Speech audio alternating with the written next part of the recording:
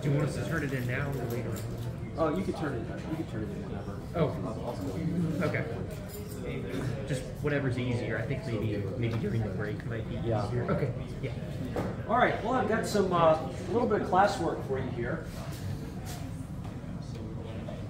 And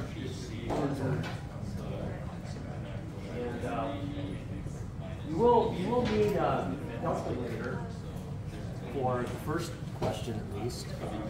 Thank you. I see. So this is for air.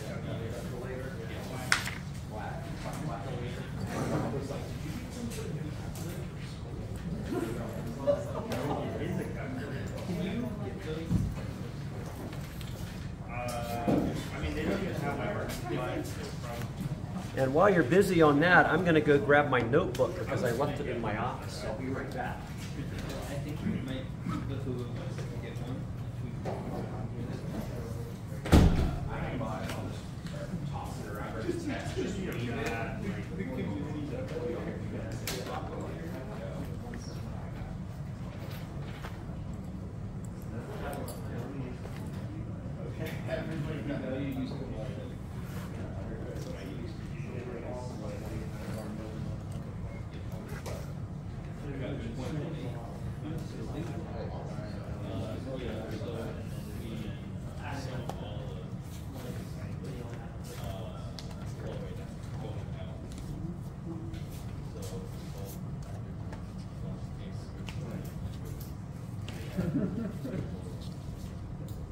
Did y'all have a chance to look at the video that I posted? Yeah, I'm sorry I posted that so late.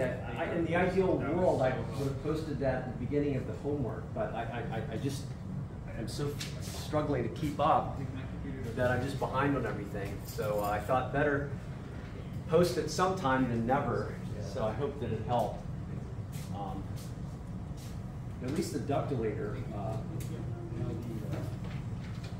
video on how to use the ductilator appropriately. I actually made some video last year for that, and I couldn't find my video. I thought it was on YouTube somewhere, but YouTube did something over the summer where they required you to, if you had really old stuff, you had to go in and basically re-upload it, or it became invisible to viewers couldn't access it. And I lost some of actually quite a lot of my older videos because of that. It's really frustrating. So I'm remaking some video that they used to have.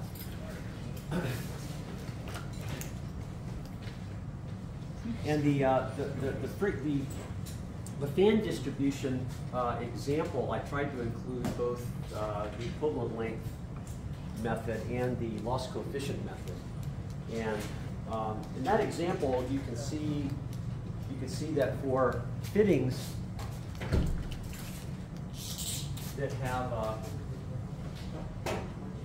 like a T, or we can have a T fitting. You can have fittings like this.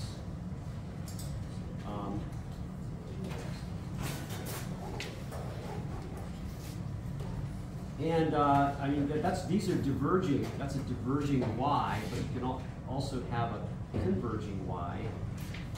And with all these fittings, there are losses associated with each of the streams typically, or at least with if your inlet is here, there's going to be a loss coming out of both sides. And if we have the loss coefficient method, we typically will have a loss coefficient for the branch and a loss coefficient for the straight through section. So we're doing, and we'll take this loss into account when we're studying this segment, and we take the branch loss into account when we're doing that segment. In the example that the homework problem, you just had an equivalent length, and if you have the equivalent length for the fitting, you only use that once. And typically for a T fitting, you use that on the straight through segment. Yes, sir? So for this last one, yeah. On question 1, part A, where yeah. you ask for the air velocity, you need to say feet per minute, instead of feet per minute.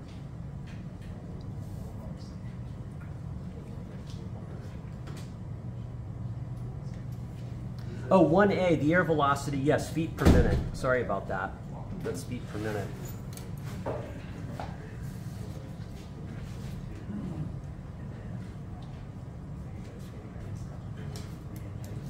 We have two questions Yes. about that.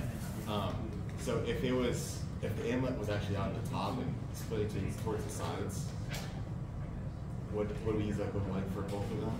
Or is it a different equivalent length that we should be looking at? If the flow rate is, so it's just like this, Yes. yeah, then it would be different. Right. And when we're looking at these diagrams, what you just said implies that we should actually take the branching literally. Like if it goes straight, that's actually the string, and the other is the branch. Yes. Yeah. I didn't do that. Yeah, and when we represent the airflow system, we should try to represent the branches as they really are. So if we have a 90-degree branch, it will look like that. If we have sometimes we have a 45-degree that goes like that. That seems like it can get pretty messy with some systems. You keep on needing to make right turns. Do they ever deviate from that and annotate like this is not actually oriented how it is on the diagram? No, because the diagram has to be used by the contractor. We've actually installed, so they have to know the angles and elevations. So you'll have, you have an elevation diagram to show the ductwork from floor level to ceiling level, but then you also have we call that Overhead. the overhead. So that, yeah, you have to work with both of those. And, yeah, those are done to scale, just like, using SolidWorks. But I think you can do ductwork design in SolidWorks, I think. But there are systems that are more tailored to HVAC design. So yeah, you have to rough in your ductwork, and then your piping goes around that. So it can get pretty busy. But typically, you have the whole system diagram, which is the P&ID, and then you'll have subsystems. You'll have diagrams for some parts of it that will have more detail. Yeah. But yeah, the fittings or losses are just awkward to work with because this is all in software now, and when I do this, I just dial in my fitting, and it automatically does the loss calculations for me. So I'm trying to remember, how do I do this by hand? And it's actually quite cumbersome to do by hand because you have to calculate these are not given. These are based on characteristics of the piece of duct itself. So you have to go and look for a T fitting, and it's a full flow T fitting versus a T fitting where one section is the pipe is much smaller than the other. But there are standard fittings, and you look them up, and then and I think they have some in our book at the end of the chapter, and they'll actually tell you how to calculate these loss coefficients. But to calculate them, you need to know it's based on the diameter of the duct and the velocities at different points. So you may have to know the feet per minute coming in, feet per minute going out. And if it's an elbow, we have to know the radius.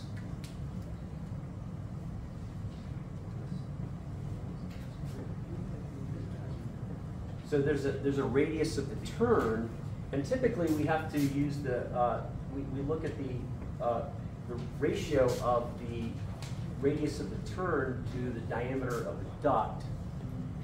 And so just to get one of these loss coefficients, you might have to do several calculations and then add correction factors on top of that. So it can be quite time-consuming and really quite a hassle just to figure out the loss in one piece of ductwork, one fitting. So you can imagine pity the poor engineers before computers that had to do all of this by hand.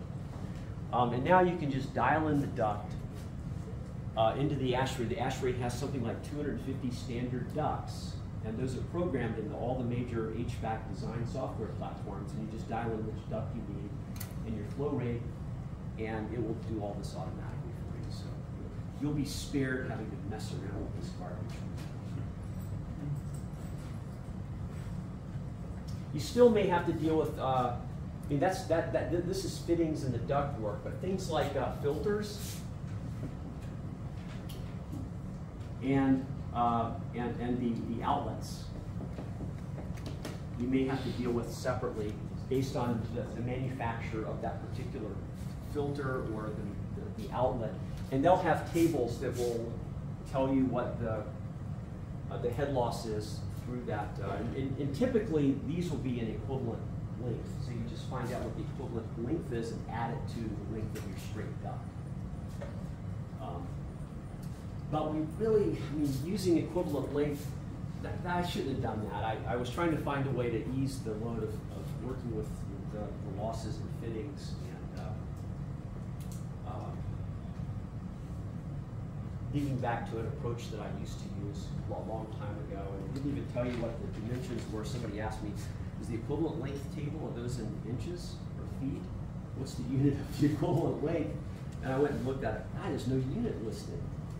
And of course it's feet, but this is part of the problem in HVAC is there's just all these assumptions about units. Okay.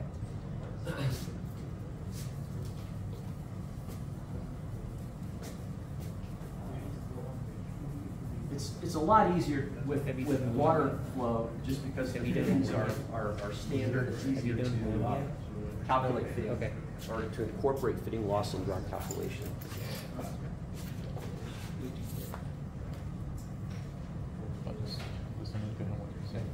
Oh, okay.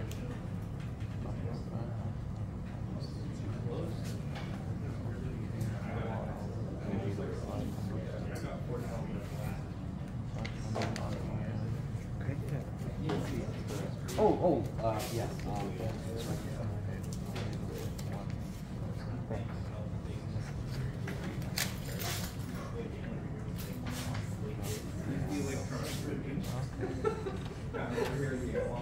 Yeah.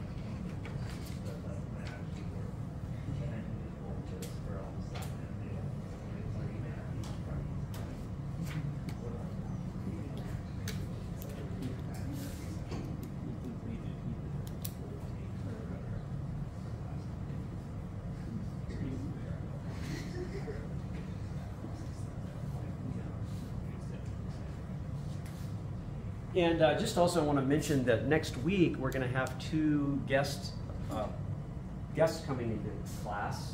Tuesday, FSI Engineers is a Seattle-based mechanical consulting firm, and it's a group that I know very well. And the guy's name is Ola Jarva. Last name, he's Swedish, but Ola. I just know he's Ola. But he's coming. I think his partner is coming in as well, and they're going to talk about what it's like to work as an HVAC design consultant and profile actually some of their work, some of their design work in the area. So you get a sense to see what how engineers are actually applying this stuff out in the real world. And then this is going to be an in-person visit. And Thursday, someone from AV Engineering, which is another mechanical consulting. They're quite large. FSI is pretty much local. I think they may have one other operation in Baltimore. But AB is pretty big company, and someone from there will be visiting us by Zoom to talk about what they do, and I've asked her to talk about what they look for when they're hiring engineers to work as in consulting, mechanical consulting. So that's the woman here, very active in ASHRAE, and she's a person who often I talk with about, you know, what are you looking for in your graduates, and you know, what can we do to better prepare our students. And, so I think you'll find it very interesting to hear what she's looking for. And, she also hires our graduates, which I like to see. I always like people that, you know, not just interview our graduates, but actually hire them. Yeah. And I know FSI is looking at some of our students for internships. I don't know if anyone's actually, they're pretty small. I don't think they do a whole lot of hiring, but they do bring on interns, and I think they're looking at one of our juniors now. I don't know what's going on. So are they coming to the class? Are they coming to the class? Yes. But our class is Monday, Wednesday. Oh, sorry about that. Yeah, I mean, that would be a disaster, wouldn't it? Yeah, they come here and they're all set up on Tuesday and nobody's here. Yeah, Monday, Wednesday. 9th. Today is yeah. Then the week after that, one of our former students is coming, who's a project engineer at a local HVAC. I think he's in Woodinville. And he's going to talk about project management in the context of HVAC work. And, he took this class the first time we taught it, so it'll be interesting to see. And it'll be the first time that I've actually seen him in person since he graduated.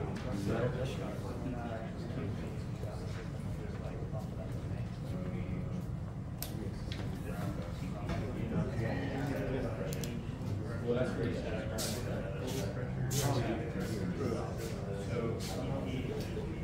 Try to get my former student works for certified green buildings. See if he can come in. Work here. He'd be a good person to talk to about code. He's into like building so this moving back to natural materials. I didn't bring my notes. What? I didn't bring my notes. Oh, okay. What equation you use for A? For A, you just use the ductilator. So you have to look up what your friction loss is. So he says it's 0.1, so you turn it till you have 20,000 CFM at 0.1. And then you read off what your velocity and your duct diameter are. Dynamic. Yeah, that's what you're doing. So you've got to turn it into, kind of like, so you're at 0.1, this is supposed to go to 20,000. So do 0.1, and then you go right here, so 20,000, and then you read off your, at 20,000 you read off your velocity, so it's 1,900 feet per minute. And then if you read off your diameter, it's 44 inches. You're talking about 1994, 1995, something like that. So he's one of the first students. In fact, I think he's the oldest student that I've been able to maintain contact with. And I lost touch with him in the late 90s. He's Japanese. We studied Japanese American. He spent a lot of time in Japan, so he's got a connection. And he graduated in Los Angeles 5 years ago. You're assuming constants of project. It just relates everything. Building an organization that certifies Americans, not just not a student, but some other organization. And he sponsored projects. systems years ago. He was kind of not really students, and I talked down to them. Yeah, so I did this working on it. Yeah. Also, the students complained about it. It's not like, just come out and say, I'm interested in building codes. Yeah, it's not engineering stuff. But, yeah, so when I was working with that guy, You just read off where that 20,000 or 20,000 he just happened to you mention read off. Yeah, you read off what it is here. So it's like, and then you read off what your diameter is. I was walking down the street and I ran into my his friend, Tadashi. And he works with a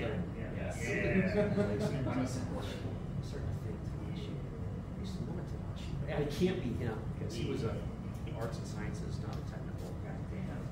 And it turned out that he was my former student. He was doing the building certification. I couldn't imagine going into that field. And that's what happened. I just happened to find out about him and contacted him. And it was the same one. 1980s. This is like 5 years ago. Yeah, and then I nominated him for Distinguished Alumni, IAS as a Distinguished Alumni. When I learned about what he did, he won. And that was really cool. So he had this dinner and he brought his wife and What? That's it. Yeah, for A. they do. I think they actually picked I haven't Last one, you just look at the depth. For which one? For the last one? For B, no. You have to use this equation. You just plug in the 1900 part. Because it's 1900 divided by 4,005. You just square that in the other box. So that's what that is.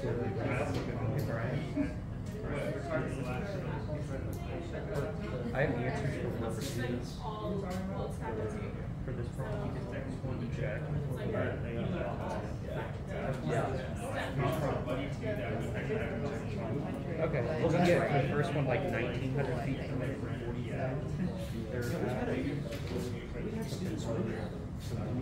Yes. Okay. And then for velocity, or for the velocity head, did you get like 0.225? Yeah, and then the one I got like 56. Yeah, that's kind of things in the ballpark. Oh yeah, because you're using it on. Yeah. You got better things to do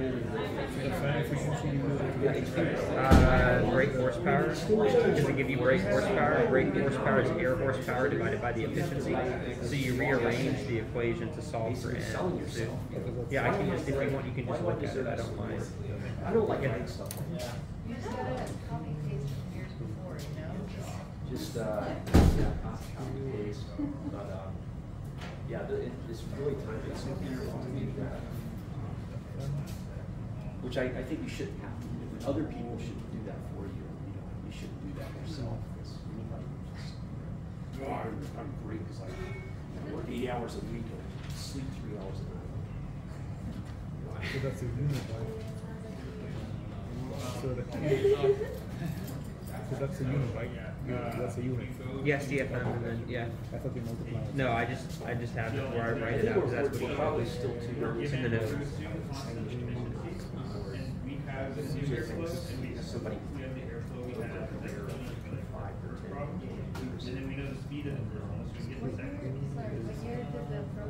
Did you get that? the program. That's one of the newest. They started in 20. Most definitely. Fall of 20. I think our first graduates were 2016.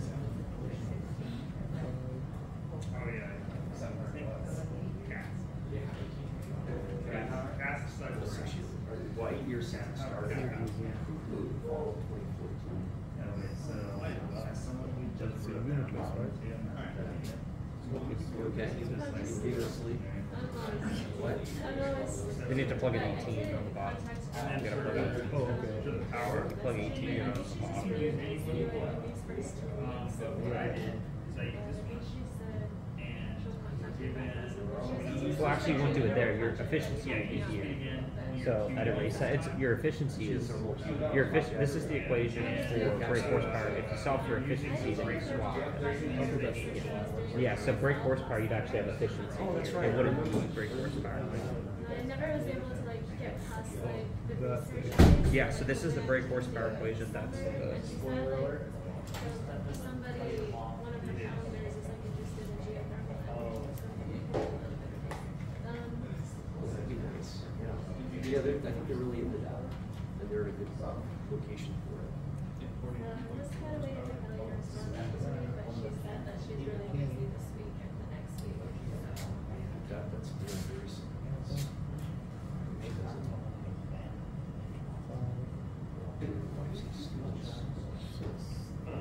I was basically saying, Yeah, she's like that back to me. I messaged her on Friday. Well, I messaged her Friday, then she responded on Friday. I wasn't able to respond until Saturday. And usually nobody responds on weekends. Yeah, I know she you does. can do it with she could be with this. I mean, this is the same, but I just use this. Get that out. Yeah, just keep pushing. If you let me know when you're somewhere off. I'll see if I can get you in touch with Josh. He spoke as a citizen engineer last year, and he was like, they're all students welcome. Even though he's not an engineer, he was so interesting. For this year, we didn't really talk about buildings.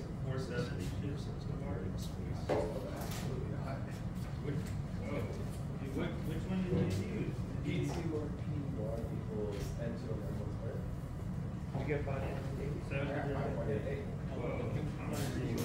Did you get an answer for any of them yet? Yeah, I think we did. You're all done? Yeah, let's. Why don't we? Let's see. I can. Well, isn't that the? I need more space up here. I can move my stuff if you want to put something over here. Oh, that's okay. Okay. I just. See, I'm still confused between the two entrances. That's a lot of steps.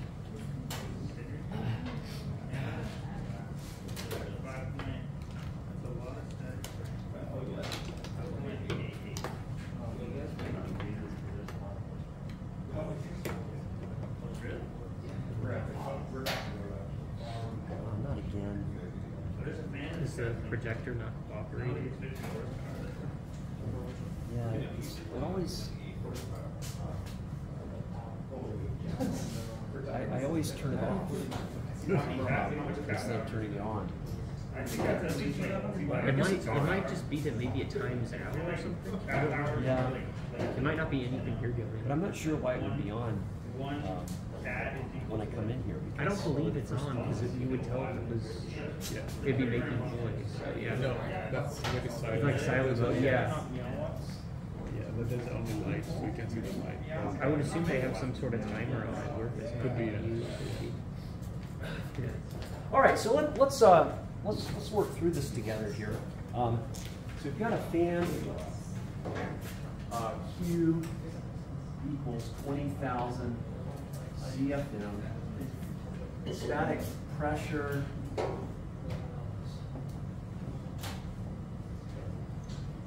This is an abbreviation, a conventional abbreviation for pressure.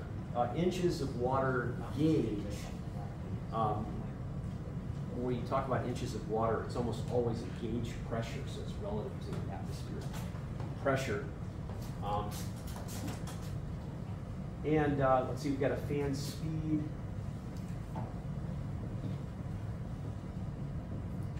Turning 500 RPM, and brake horsepower equals EP.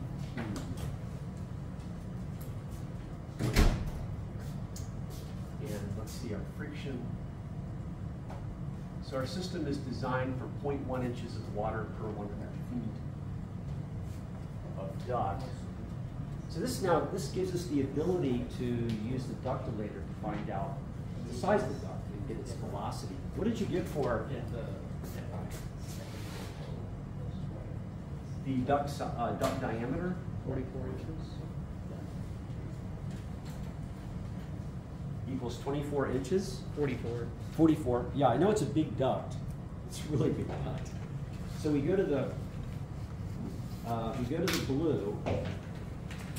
blue area, and we line up 20,000. Oh, I'm on the SI side. So 20,000 CFM is on the outer rim, and we line that up with 0.1. And then we look at the round duct, and it looks like 40, 44, 43 and a half, 44.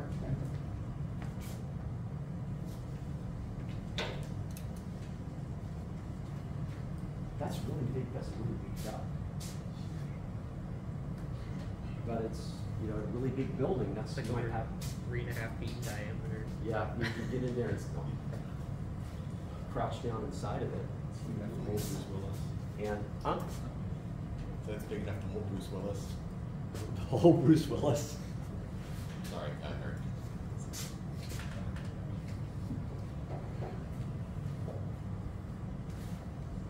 I don't know why you're saying that.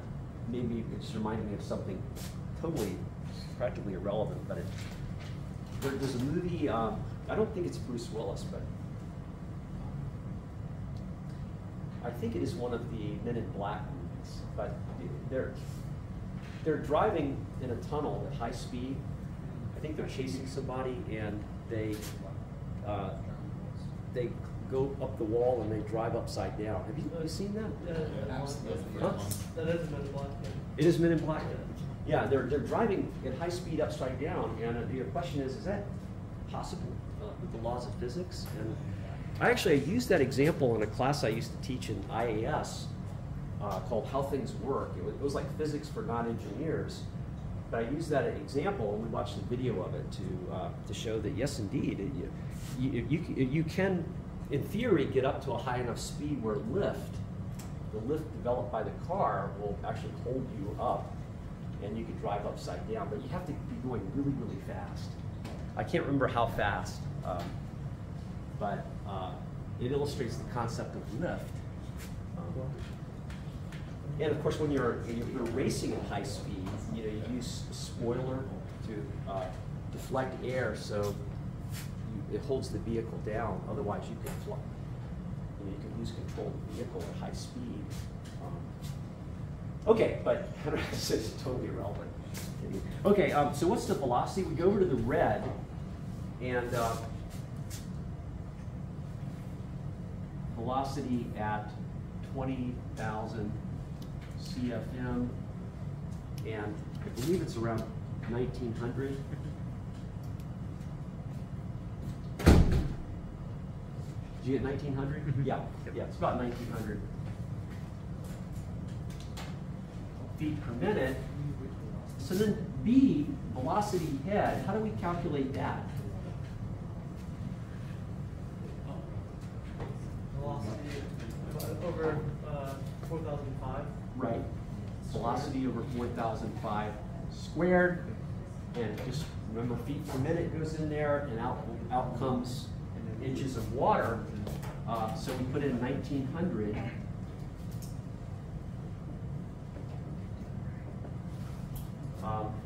And we get, I don't remember, 0.2? 0.22 maybe? Yeah, 0.225. On these larger systems where you start to build up static pressure, the velocity head becomes insignificant. And sometimes it's ignored in a big system like this. It's just not alive. And what is the fan efficiency? How do we calculate fan efficiency? Horsepower over brake horsepower. So the air horsepower over the brake horsepower. And brake horsepower is the input. The fan is 18. How do we get the air horsepower?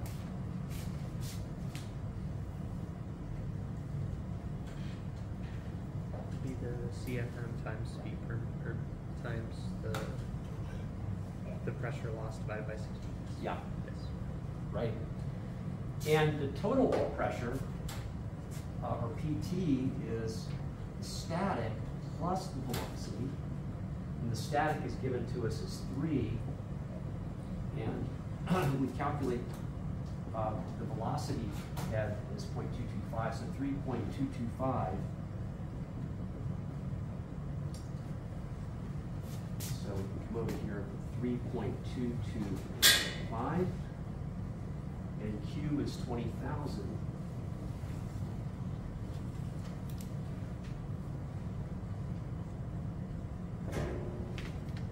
And this gives us, let's see, I think it's about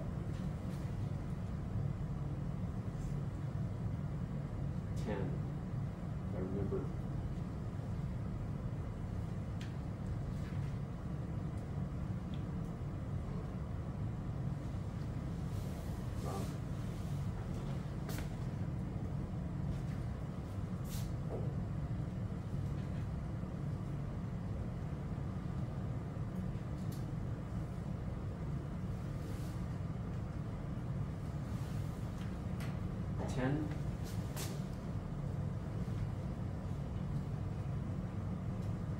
So that's the actual energy going into the air.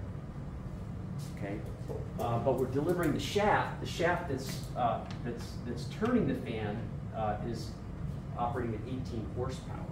So that means our efficiency, the fan efficiency, is 10.15 divided by 18, right? Or 0.56. 0.56 for our fan efficiency.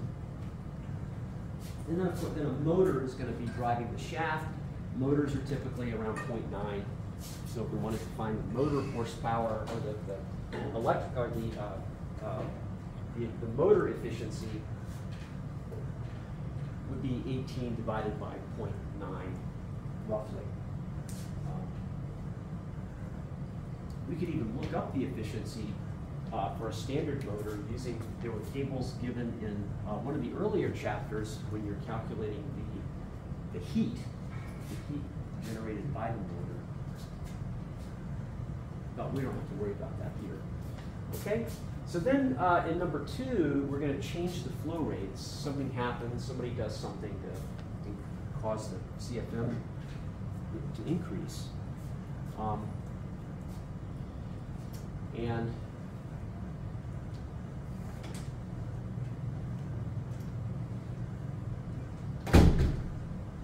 well, actually, we can't just, we're going to have to make adjustments. We're going to have to alter the fan in some way to get 28,000 CFM.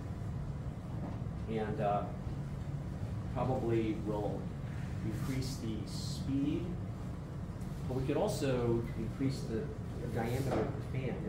If the cage is big enough that we can put a larger diameter rotor, we might do that.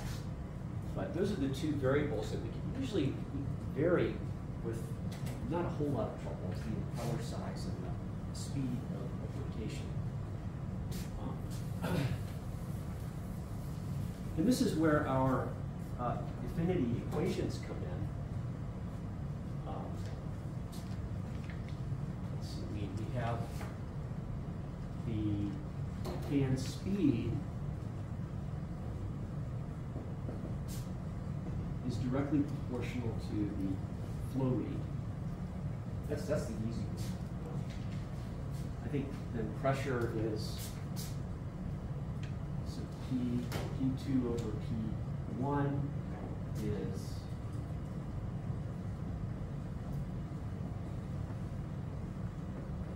that right?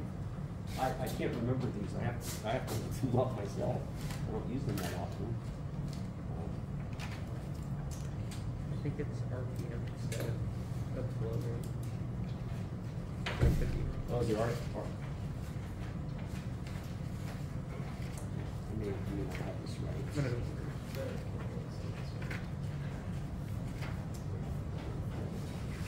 Oh yeah.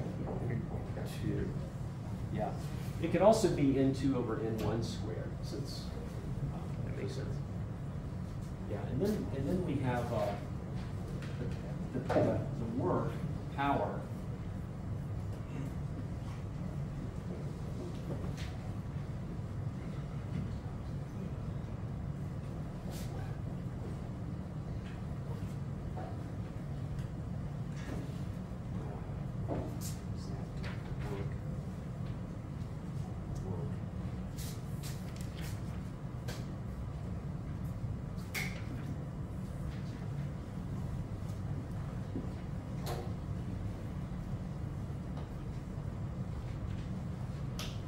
So we could, we could also swap out the Q's with N's. That would be fine. Okay, so what speed? So speed is N. So we want to find the new speed, and we're going up to 28,000 CFM from our design. CFM is 20,000. N1 is 500 RPM.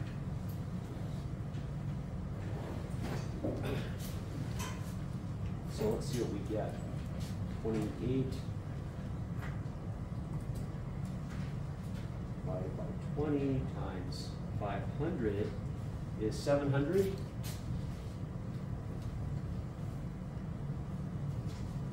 RPM, and then for the brake horsepower,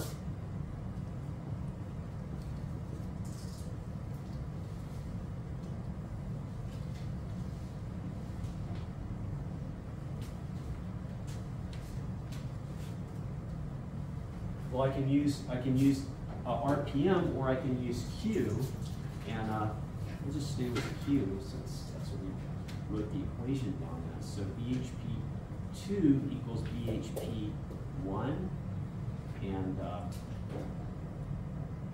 28,000 over 20,000 cubed, right? So 28 divided by 20 cubed times 18.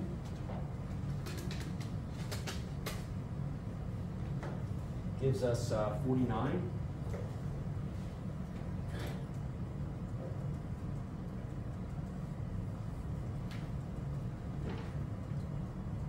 Not a lot bigger, going to be a bigger motor. And then what else? So the brake horsepower and static pressure. So the static pressure equals P1, and that varies with the square.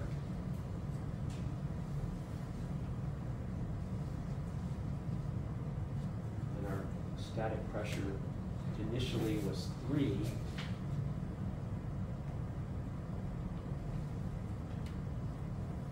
So that is squared divided by 20 squared times 3. 5.8, 5.9, 5.88. Okay, so there's a example using the affinity laws.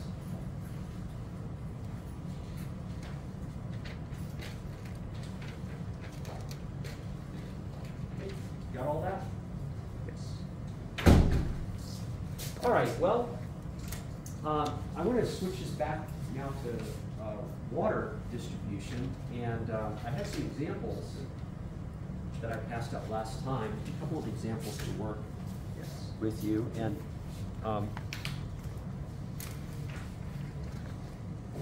well, I have a couple of extras here. If you need anybody need a sheet from last time that has the water distribution examples?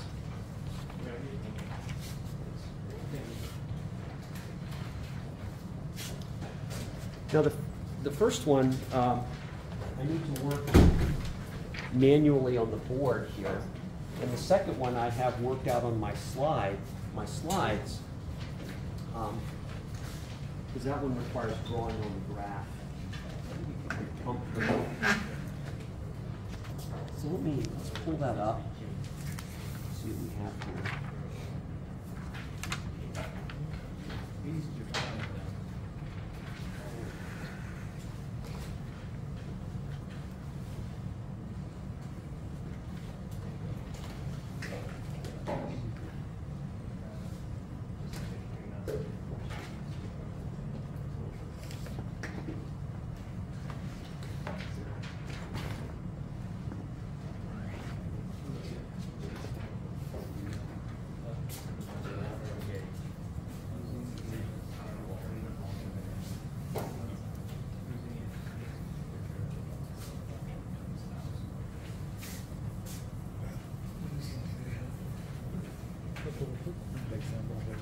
Oh, for the air distribution?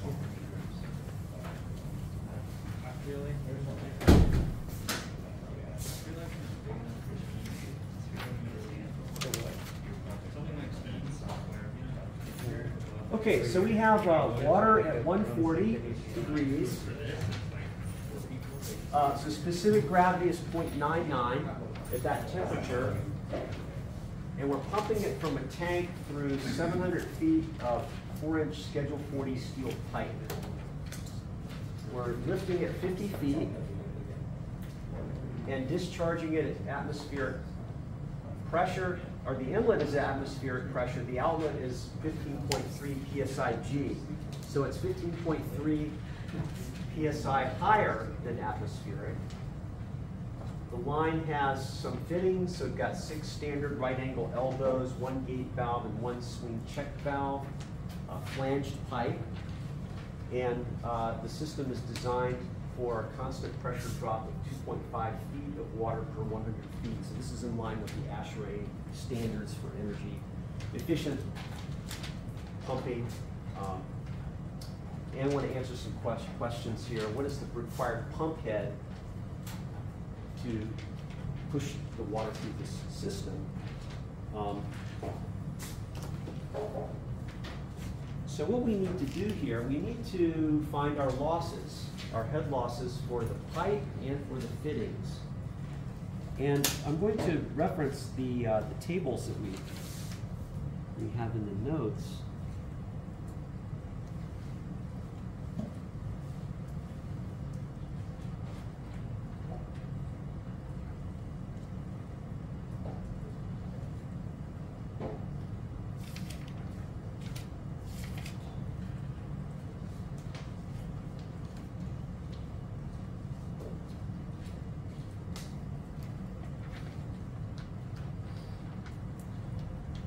Well, let's look at the fittings first. And we go down to, there's this table here, K factors for threaded pipe fittings, and then thread for flange pipe fittings.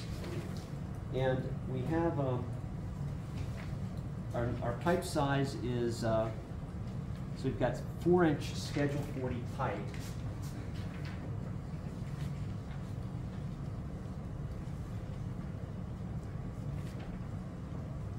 So for a 4-inch pipe, nominal pipe diameter, flanged welded fittings, we're going to be on this line here, 4-inch. So for our right angle elbows,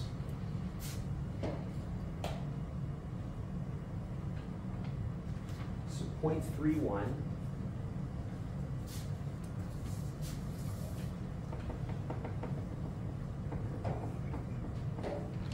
So I have 6 right angle standard elbows. So that is, each elbow is 0.31 is our K factor.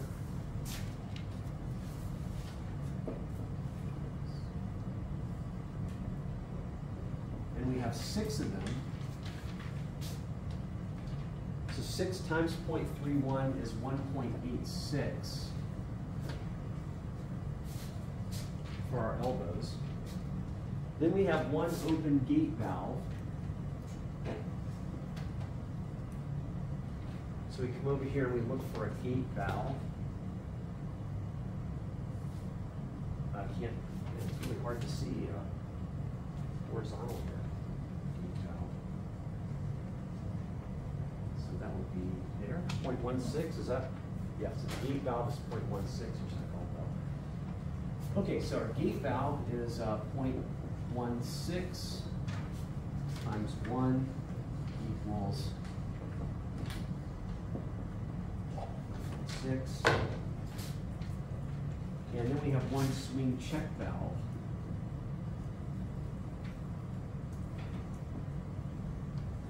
And that swing check valve is 2.0. And there's just one of them.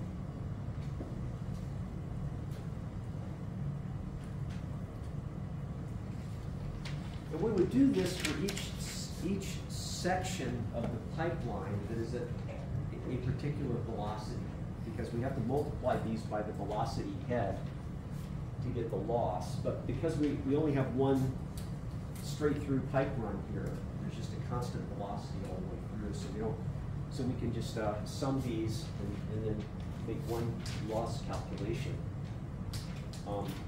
So we sum these, the sum of the K's is 4.02.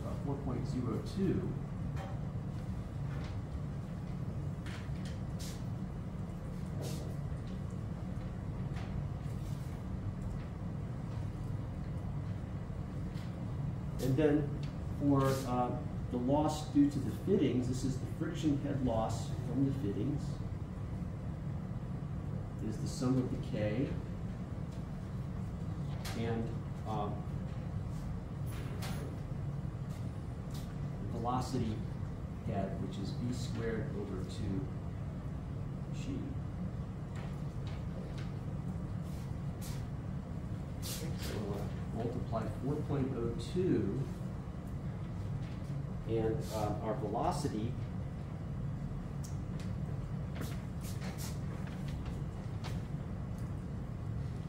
velocity given? I don't think so.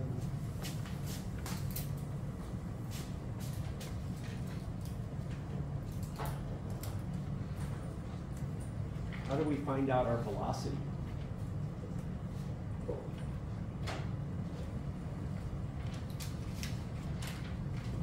Do we have to do Bernoulli's to find it? Yeah, well, yes, but the easy way to do this is to go to we either can use the graphs that are in the chapter for head loss, types of various size for copper and steel, or my preferred approach is to use tables for the particular pipe that we're using. And this is a steel pipe, so if you go into the notes here on page 2, it says there's a link to table. So here's for steel pipe. So I can go to steel pipe, schedule 40, and go to my nominal pipe size, which is 4 inches. So there's 1 inch, bring out 4 inches. So here's 4-inch pipe, and then it gives me all the information that I need. You know, if I know one of these other parameters. We said that the design pressure loss was what, 2.5 feet of water per 100 feet of pipe. So I come down my 4-inch pipe. So I come over to the pressure drop column. Here's feet of water per 100 feet of pipe. And I go down to my design target of 2.5.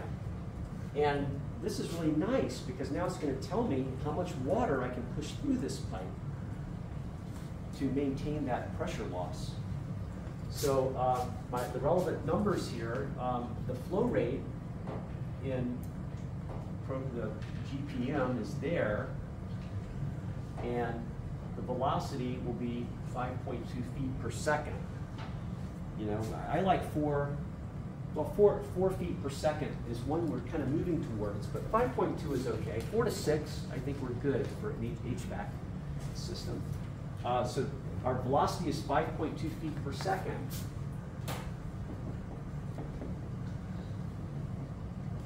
and we're going to be pushing through 206 GPM of water.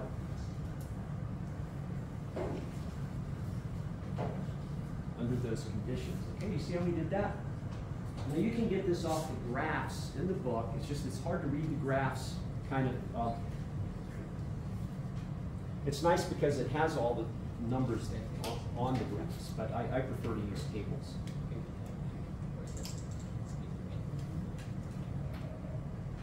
Okay, so we can just now plug this in. Our velocity is 5.2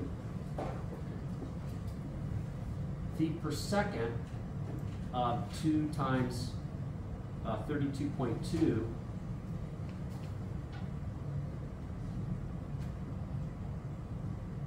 Feet per second squared. So this is going to be squared.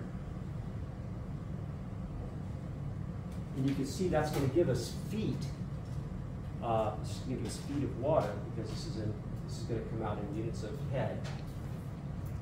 And that is 1.688 feet.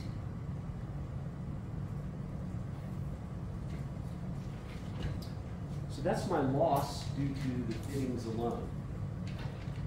Just take all the K, sum of the K factors, multiply by the velocity of head, and just make a note of that here. HF from the fittings is 1.688 feet.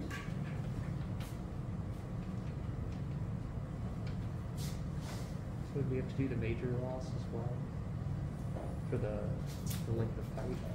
Yes. Yeah. So HF for the straight pipe, or I guess we can just put pipe, is just the sum of just the total length of the pipe. So we go back to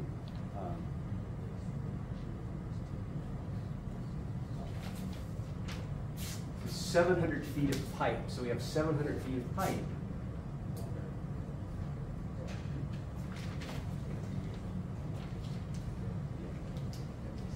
So the fitting loss is pretty insignificant compared to our total length of pipe.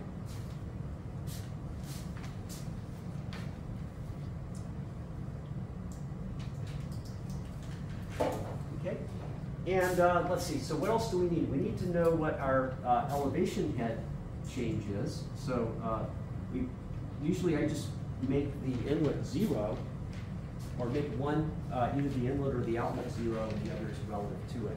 To me, it's just easier to make the inlet at 0, and then the outlet elevation is relative to the inlet elevation. So we're going to climb up 50 feet.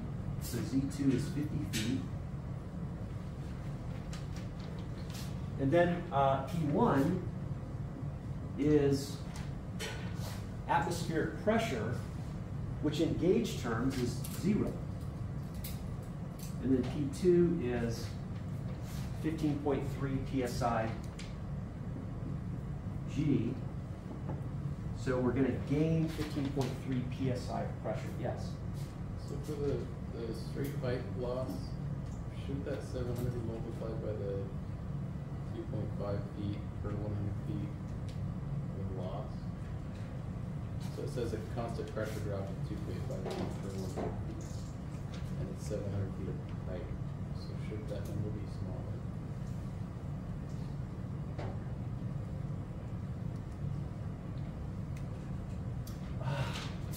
Yeah, thank you.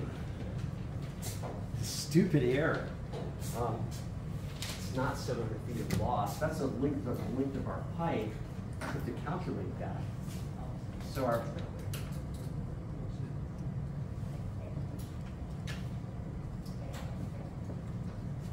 because we're dropping 2.5 feet per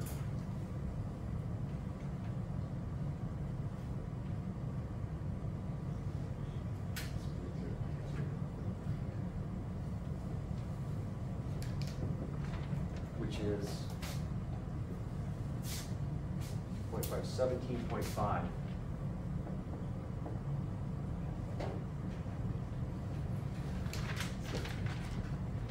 So 700 feet. If you have to get a lot of pressure, you get a really big pump, big motor. Okay, so 17.5 feet. Yeah, this is, and sometimes I make the mistake of forgetting the 100. Be careful. Don't forget to divide by 100. I do that a lot, and I've been called out for it too by people checking my work. Oh, you forgot to divide. This is another reason why it's important to have your work, have other people look at your calculations. Okay, so now we're ready to apply the Bernoulli equation. So we're going to use the extended Bernoulli equation where we take the friction loss into account in the pipe head. So our extended Bernoulli equation says that the pump head plus our velocity head going in plus our elevation head going in plus our pressure head going in. So that's all of our energy going in head, expressed as head, is equal to what's coming out. So everything coming out, velocity head out plus pressure head out plus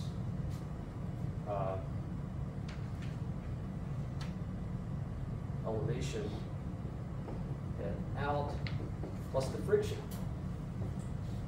total friction. Okay? So we're looking for pump head. Solve this for pump head.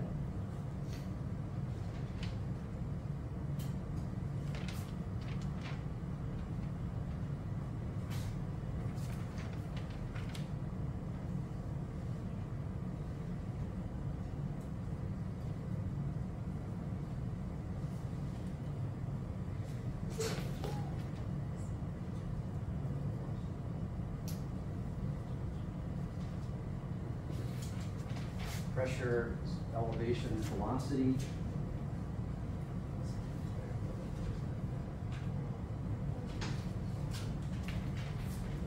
Plus friction.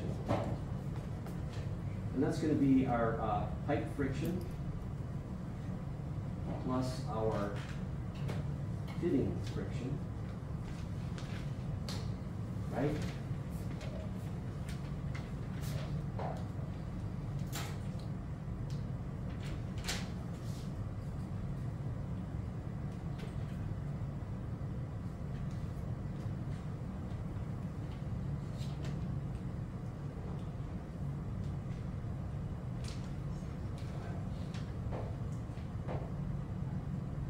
Okay, so if we're going to express this in terms of pressure, so our pressure out, we've got pressure out minus pressure in, professor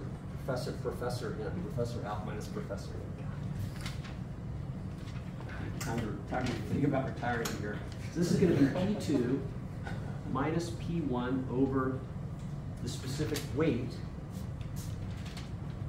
So that deals with our pressure change. And our, and this is easy because it's just Z2 minus Z1 per feet. And then our velocity head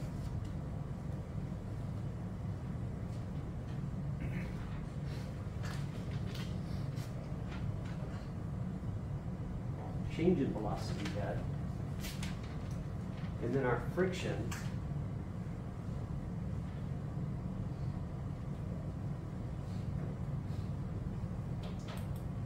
okay. So now we just plug in. What do we do about the velocity term? What would you think? Did we set it to 0 before the pump? Well, the velocity, pumps do not really change the velocity unless the pipe size changes. And sometimes it does. Sometimes our outlet pipe size will be different from the inlet pipe size, and that will change the velocity. But usually, this is insignificant. Or if there is a change, even with a change in pipe size, this number tends to be really small compared to the other ones. So typically it's ignored unless we have some specific reason, significant change in pipe size, converging, diverging pipes.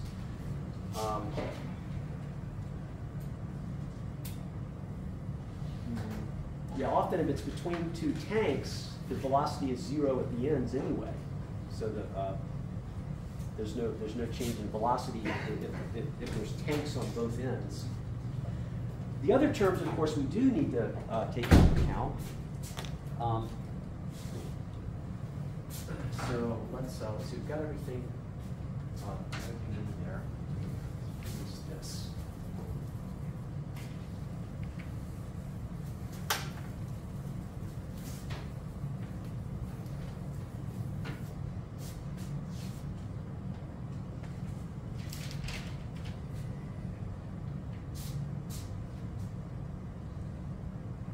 All right, so our HA then is going to be the pressure, the difference in pressure, P2, we come out at 30 psi.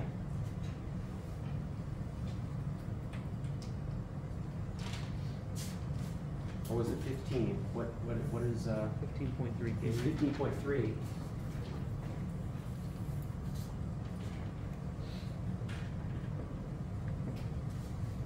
Minus 0. Or, you know, if you preferred to work with absolute pressure, like you really wanted to, you know, avoid using gauge.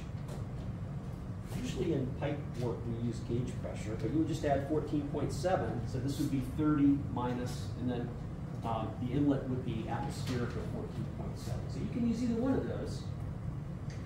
This would be gauge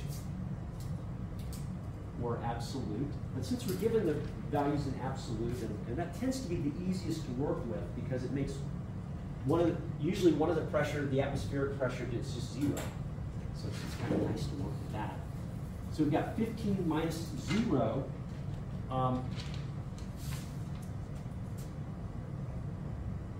And the units are pound force per square inch. And then we divide by specific weight, and this is going to get us to a unit in which they have feet. And what is the specific weight of water well, this is the nice thing about the English system of units, is that specific weight and density are the same number. So the magnitudes are the same. So the density of water in standard condition, 62.4 pound mass per cubic feet, and the specific weight is also 62.4, but pound force per cubic feet. Now, strictly speaking, I would need to multiply this by 0.99. I didn't do that here, but so this is going to be a little bit less than 62.4 at that temperature, 140 degrees. But I'm going to just use 62.4. So if we divide by 62.4, pound force per cubic feet, and that's going to require a unit conversion from inches, so 144 square inches per square foot. And now let's make sure that comes out in feet. We want feet. And pound force cancels, square inches cancel, and you can see this will be feet. So this is our pressure change in units of feet. Okay, so that's the pressure, and then the elevation side is just Z2 50 minus 0, and that's already in feet, so we don't have to do anything with that. And then the velocity term is 0, no change in velocity. And now we just add our losses from friction. So our friction loss from straight pipe is 17.5. And then our fitting loss is 1.688 feet. And when we sum that all that mess up, we get about 105.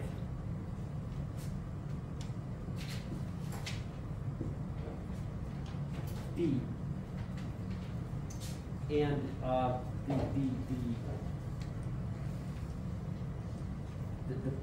the pressure doesn't really add much. This term is pretty small. This is 2 feet. This is the diameter. most of our work is going to lift the liquid to cover that 50 feet. And then the friction, that adds a bit as well. But the total is 105 feet. And now, since we have our HA, our pump head, we can calculate what our, so that's A. We just answered A. What is the rate at which the pump adds energy? So then the rate at which the pump adds energy, that's going to be the water horsepower or hydraulic horsepower, so WHP. And we can use, very similar to what we did with air, the total pressure times the flow rate, but we need to multiply by the specific gravity when it's different from 62.4, when we're at a different temperature from.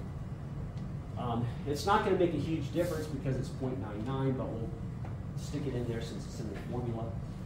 And over 3956 to get to horsepower, so this is going to be 105 feet times, and this wants GPM, so this is feet, and that's GPM for water.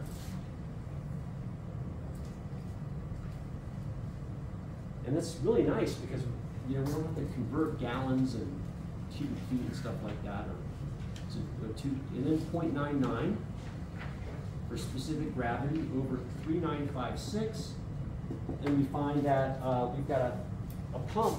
We're gonna add energy to that water at the rate of 5.41 horsepower. Okay. So water horsepower. So comparable to air horsepower, dealing with air, and then our brake horsepower, so 5.41. Shoot, I'm running out of time. I haven't got today's stuff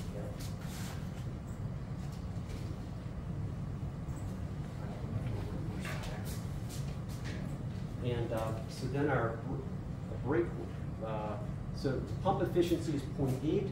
Okay, so brake horsepower is water horsepower divided by the pump efficiency, or 5.41 horsepower divided by 0.8 gives us 6.77 horsepower. And then here's where we need to be careful. We need to do this with our fan as well. Don't just stop and say, oh, I need a 6.77 horsepower motor, because motors don't come in that size. You have to go to the standard size, and that is a little table in the notes that give you the standard horsepower sizes. And the next one up will be 7.5. So we want to specify a 7.5 horsepower standard motor. Okay? And it gives us a little wiggle room. And so 7.5 horsepower is our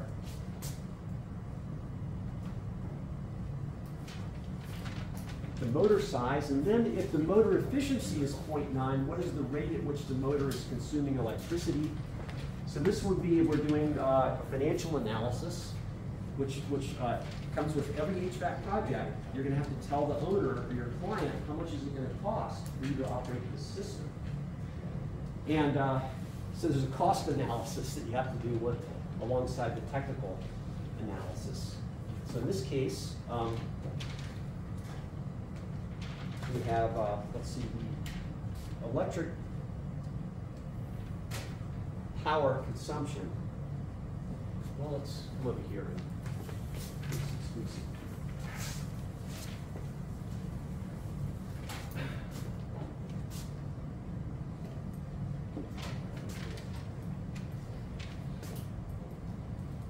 Right, so our motor efficiency is going to be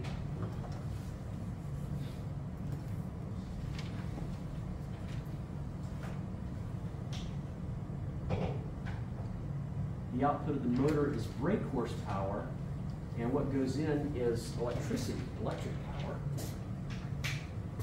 And so we're solving for electric power.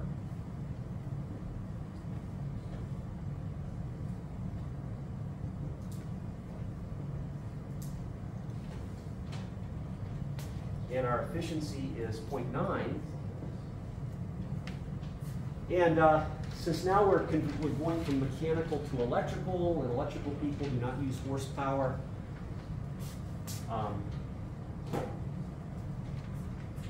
oh my God, I used to teach a class to electrical engineers. Before we had ME, I taught electric power generation. Just kind of like a combination of, you know what you had with Professor Lee? It was like that class combined with thermal. You can imagine such a class.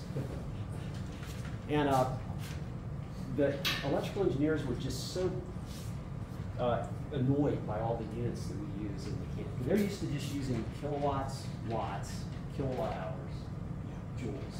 Now that's just it. And then you're throwing horsepower in, you know, and BTU, and of course we're used to that as it means, right? You just throw anything at us, except for slugs. Please don't give me slugs. That's like a peculiar fluid mechanics unit that I never see. I never ever see except in fluid mechanics textbook. Did you do slugs in fluid mechanics? You did it in statics. In statics? Yeah, slugs and poundle. Have you heard of poundle?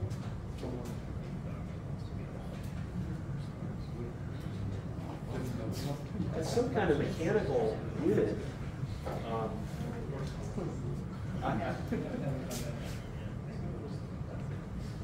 Dime? You know, there's all these weird units, and I think the worst is kilocalorie, which is actually equal to calorie with a big C, which is equal to 1,000 calories with a little c. Can you imagine? You know, so if you're doing nutrition, and I love to try, you know, when I use exercise equipment, I like to try to figure out how efficient my body is. So I'm looking at the power output from my exercise equipment. It's always giving me kilocalories, and I'm trying to always converting that to units that make sense. Yeah, so it's okay. But anyway, so we got horsepower. We need to go horsepower to. Actually, this one is worth memorizing, just because as mechanicals, when you work at the interface between mechanics and electrical, this is a unit that comes up a lot. It's 0.646 kilowatts in a horsepower, or 746 watts per horsepower. So that one is one that I still remember, even though my capacity to memorize is weakening, but also a convenient one is 1 horsepower is 550 foot-pound force per second. And then there's a BTU conversion I use a lot as well, but that one I tend to forget or I mess up. But anyway, we've got this one. Okay, so horsepower. So this is going to give us kilowatts, and 6.2 kilowatts is how much electricity, or the rate at which we're going to use electricity. And if we're paying, now see, somebody operating pumps in a industrial setting is probably paying, you're paying the electric rate is complicated. You've got an amount based on how much you're using, how many kilowatt hours you use, but then you've got a rate that's based on your maximum kilowatts. No, we won't worry about that. We'll just say 18 cents per kilowatt hour is so $0.18 per kilowatt hour.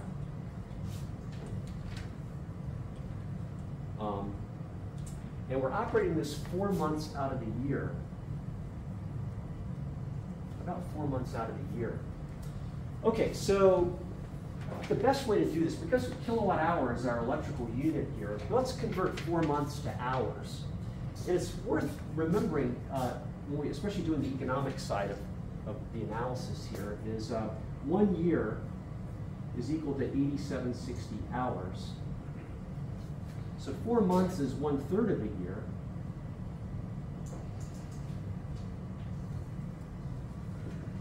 And that is, I don't know if I have to do the math here, 8760 divided by 3. So 2920 hours is how often we're, how long we're using the pump per year. So 2920 hours. So 2920 hours per year. And that's going to give us money. This kilowatt cancels, kilowatt hour. So you have dollars per year, and you can see this is significant. So if you're somebody running an HVAC, big HVAC system, or a water flow system like this, it's not even that big of a system. 5 horsepower. I mean, there are hundreds of horsepower. That's a pretty steep price to pay for the electricity. It's probably a little expensive for electricity. All right, so I guess we can take a break now. You see how we did that? How we did the energy analysis? And it's what you did in fluid mechanics. It's a more practical application of it, perhaps. Problem 2. Let's see. That uses the pump curve, and that one involves making a pump curve. So it's like what we did in. There's an example in the air distribution notes. This is just a similar example using water where we create, see how we create the system curve? Now I think rather than go over this in class, because I do want to get into our next material, I'm going to make a video of this. Okay, I'll post it for you so you can look at it. And that way it'll be a seamless presentation. And yeah, so the next homework, there'll be problems related to water. This week was air. We've got water, and there may be some stuff, probably some stuff based on what I'm going to cover next, which is air, all air systems. We're going to try to finish with air today. We'll finish next time, I guess, because I won't scratch the surface today. But what I want to do in the rest of the time here, I want to touch on things that are sort of subparts of the HVAC system that involves air, which I think some of you are going to use in your projects. And that means cooling towers and energy recovery. Actually, I don't know if you're going to do energy recovery or not, but I was not planning to do energy recovery until I heard from our presenters. I can't remember who. You know, actually now, building codes, especially in the city of Seattle, require that you do energy recovery in any beyond anything bigger than residential. You've got to have an energy recovery system. So energy recovery systems, I think that's going to be part of your design, just an expectation that you include that. And another important type of a system we're starting to see more application of is DOAS, Dedicated Outdoor Air System.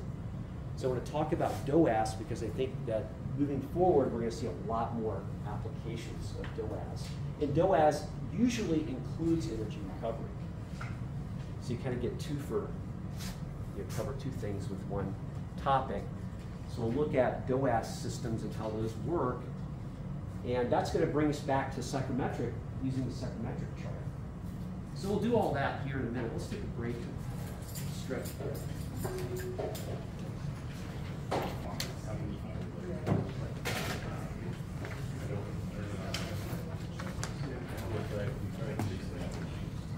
All right. For today, the reading and the topic are focused on the system level aspect. You know, we've been looking at the psychrometric part and pumps and air, and now going back to looking at the HVAC system as a whole. The reading for today, the chapter 9 and 10 in the book are weird. They're almost like little summaries of the ASHRAE handbook. Probably not all that useful, although it mentions important aspects of the overall design. Talks about the cooling towers, they even mention DOAS, and and how you categorize all air HVAC systems. So my notes for today, which I have not posted yet, but I will do so today sometime. I am sorry I cannot create my modules in time for class. I just can't do it sometimes, and I'm really sorry. I'm frustrated by that, because ideally, in a class design, you would have all of this in Canvas by day one, or at least a week or two before it comes in class, and I just can't do it this year. I'm really struggling to keep up. But anyway, so it's coming. Just taking a little time here. But what I do here, this is all just writing stuff for the most part. So I want to just show you this and let you, you can download it and read it. But it talks about the overall design aspects. As an engineer, when you begin a project, you're going to have to develop a kind of a spreadsheet where the client says they want this, and you're going to think about, okay, well, we could do a centralized system or a decentralized system. That's your first decision point. Centralized or decentralized. Centralized means you've got a central plant that probably has a chiller, or maybe a big heat pump of some kind. And that's going to do all the cooling. It's going to make all the hot and cold that then gets sent out to everywhere that needs it. Or a decentralized system, where each space is going to have its own dedicated little system. The most extreme version of that would be like a window air conditioners, right? Everybody gets their own window air conditioner. The next step up would be what we call through-the-wall system, like a hotel room. Through the wall, that can often do heating and cooling. But when we get into commercial design or industrial design, probably the smallest scale, decentralized, would be a rooftop unit. So you put a box right over top of the room, or right over top of the building on the roof where you need heating and cooling, and then you distribute those across the space. And then everything that you need is in that box. The refrigeration unit, the fan, and filters and things like that. So you're going to have to decide what centralized or decentralized. And you'll have to do a cost analysis. You're going to look at the client's budget. And this is going to be a result of a conversation with the client or the building owner that hired you. And there's some little links here that I would really urge you to explore, because it's nice to actually see what these things look like. So like a rooftop package unit. I think the engineering, this is an engineering mindset, I think. And I love their videos, because they go through what these are and actually show you, give you visual stimulus to see what these things look like. They're a little bit long. I think this one is about 12, 13. They tend to be 10, 12, 13 minutes. But they'll give you a sense of what these things look like.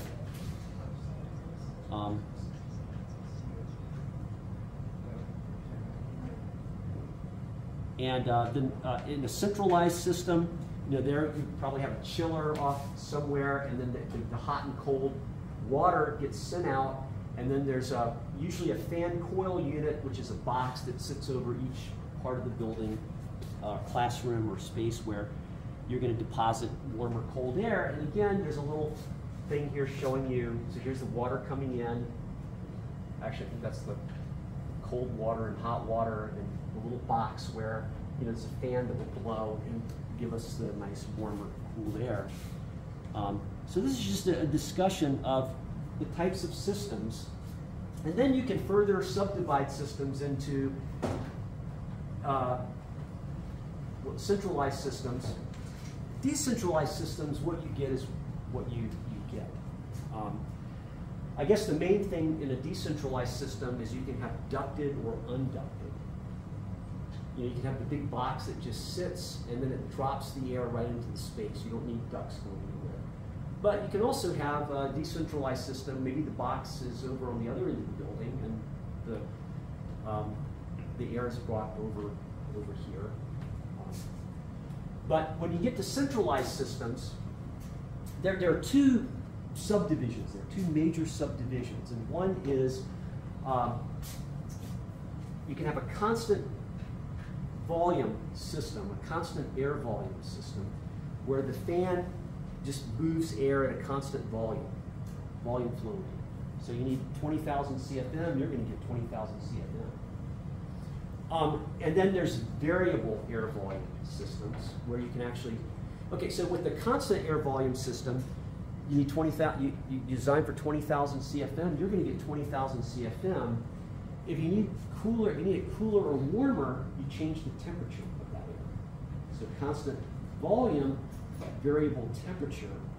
With a constant air volume system, you generally have constant temperature, variable volume. So you throttle the speed or the volume flow rate to meet the need at a given moment. And there's just some discussions here of what these look like. So here is a this central system. Our cooling towers over here. Our chiller. Here we have 2 chilled water systems. Usually there's more than one because you have one that serves as a backup where it can be brought in when you need when the load is especially heavy. You can kick in and use both. I think here what we have 3 or 4. There's quite a number of them. And they stage them based on what the load is.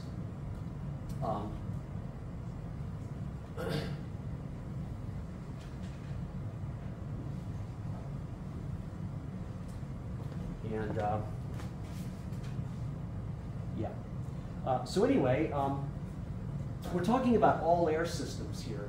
So these are systems where the heating and cooling comes from blowing air into the space. But that's not the only kind of system. We can have all water systems. And those systems don't use fans and or forced air. They might have small fans that are local, but you don't move or have to specify and pay for big fans to move air around. You just make hot water or cold water somewhere, and you bring that hot water or cold water into the space, and you kind of let the air just, well, like the chilled beam system. You've got cold water up there flowing in tubes, in coils, and you can have active chilled beam or passive chilled beam. In a passive chilled beam, it just uses natural convection. The warm air rises up, and it comes into contact with the cold tubes. It cools, and then it drops down into the space, and then it warms and rises, and you just get this natural current of cool air up there, comes down, warms and rises, and that's a chill beam system. No fans, no forced convection, and they're very economical under certain conditions. Labs and classrooms are nice applications of them. But in an active chilled beam system, they actually will have a fan up there that it uses induction. It will suck air out of the room and kind of push it through. And it also will have, in an active system, you usually have a separate air conditioning system that brings a little bit of cool air in. So you mix the central air with the chilled beam air and then drop the air into space. That gives you a little more cooling than you would have with passive system. But anyway, all water, we'll talk a little bit about that next, once we finish with the air. But air systems are much more common. We're seeing more water-based or hydronic systems because they tend to be more energy efficient, and water is a better heat transfer medium than air.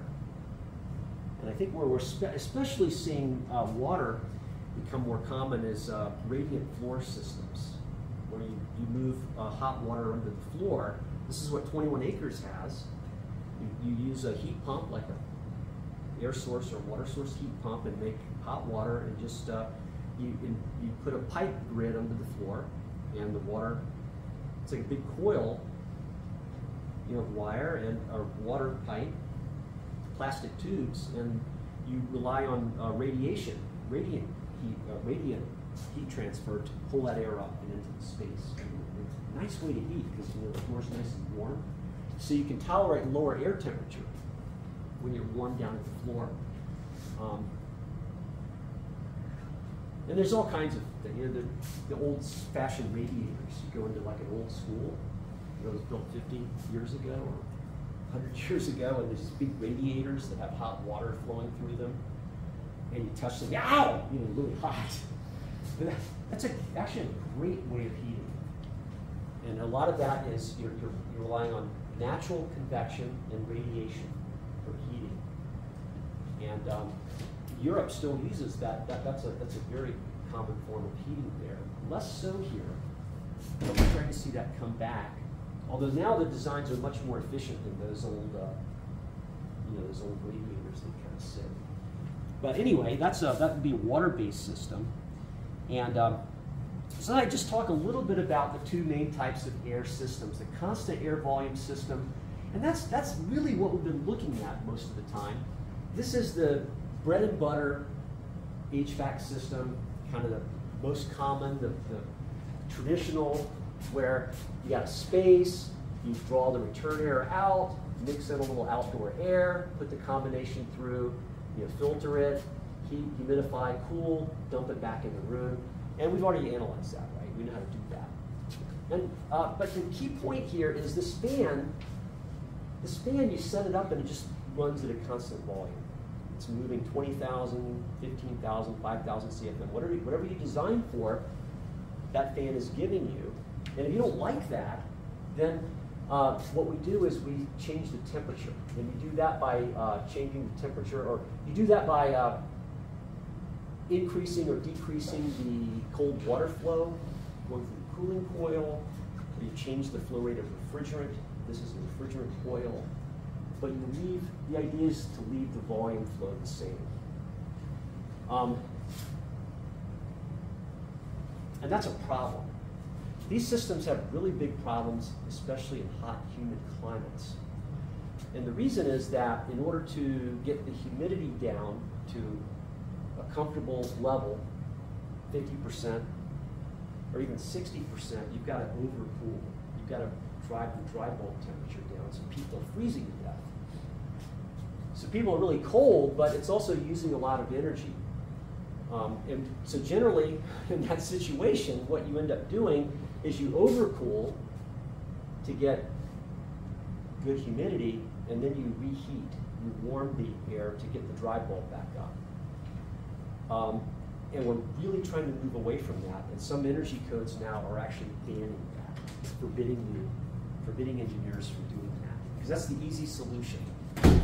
Using this kind of system, it's simple, it's cheap, quick and dirty, and oh, sorry, your air's too cold, we'll just put a little heating coil in here, and then you can play with that if you need. So the solution, oh, and this is just this is showing how you can actually apply this system to multiple zones.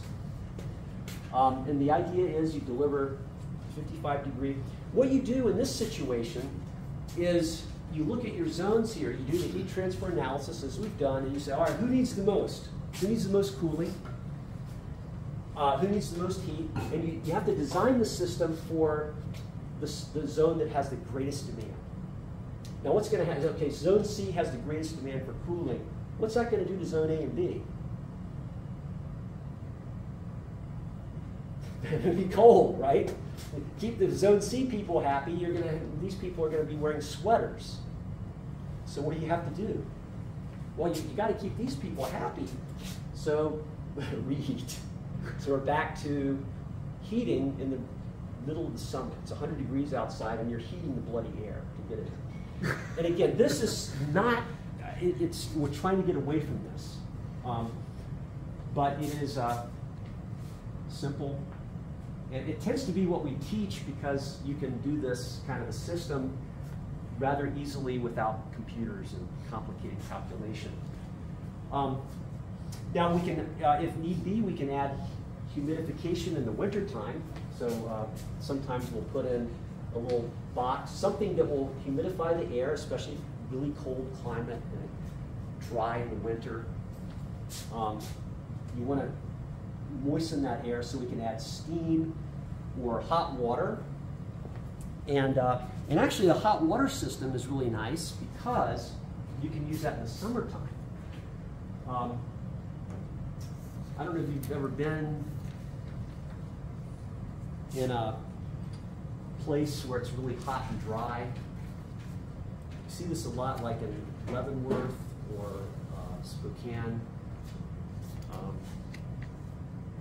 places in Eastern Washington, like outdoor cafes, and they'll have these sprayers that are spraying water. Have you ever sat under those? It feels really nice. And what they're doing, it's a really hot day, maybe 95 degrees out, but it's really dry. So you miss this water, and that water evaporates. And when it evaporates, it actually draws heat out of the surrounding air and cools it, right? So that liquid water evaporates, and then it cools all the air around it. It makes you feel nice. And so you can get that effect in the summertime with these systems by spraying water, not steam, but you would use water into the air, and that would cool it down without the need for refrigeration. When we use, actually I meant to use the water diagram. When we spray water, the device is called an air washer. You might see that term used, air washer, because it also kind of cleans the air. It's like washing out the air. Yeah.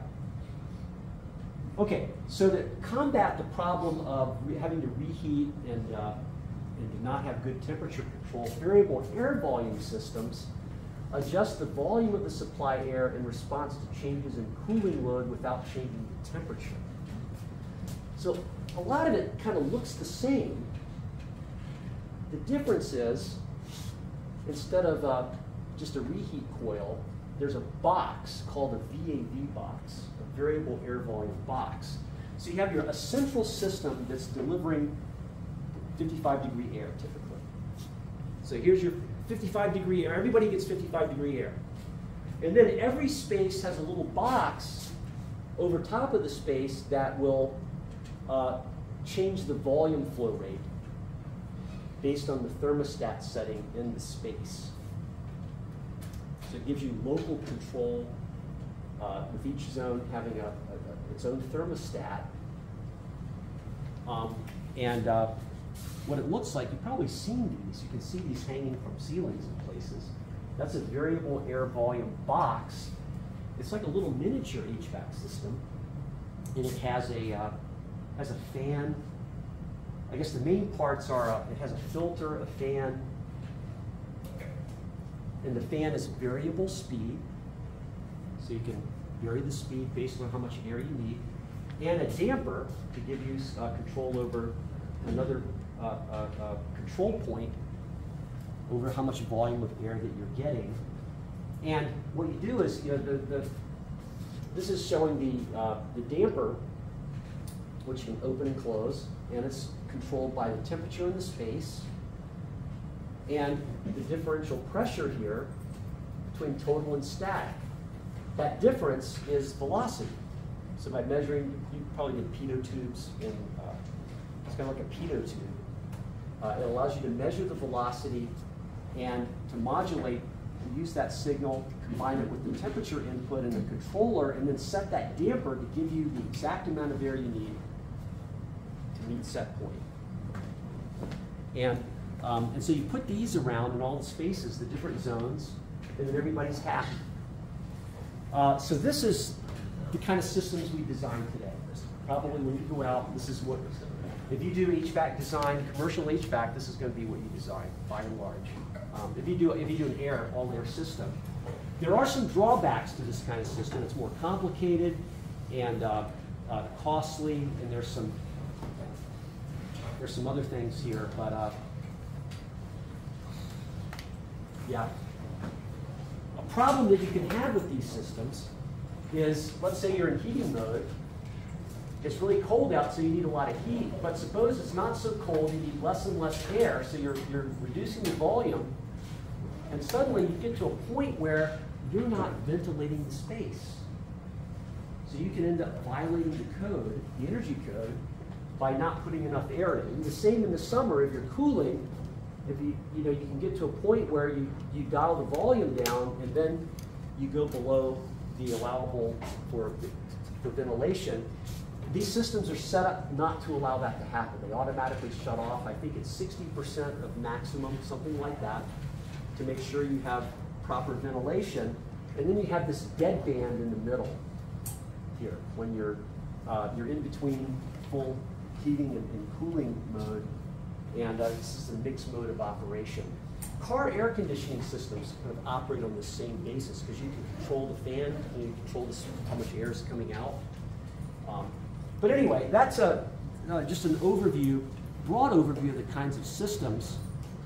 And then there is there's actually a presentation that goes with it. And this will have to wait until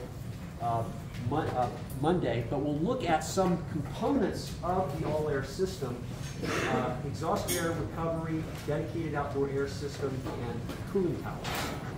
So we'll do that on Monday. Thank you. You all have a good weekend.